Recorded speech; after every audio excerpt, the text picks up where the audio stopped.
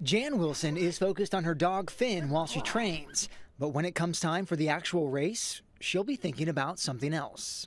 I think the reason I adopted Finn, because there must have been something I knew in the back of my head I was going to need him.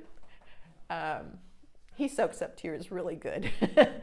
Last year, Jan's daughter Alaina passed away. She was 35. Her body was, so physically damaged by the cerebral palsy from the birth anoxia, but that spirit and love of life was like huge. Her nickname was Miss Moo, and this year you'll see Moo's milers at the Nationwide Children's Hospital Columbus Marathon.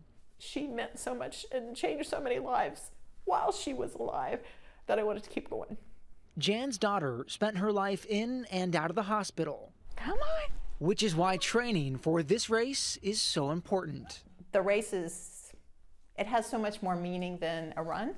Yeah! Like last year, this year during the half marathon, Jan and her friends will stop at every mile to look at a photo and share a memory. 13 images, all counting down to this one. I mean, that picture, it just kind of sums up the entire race, because it was like that finality. Like, okay, I'm admitting she's gone.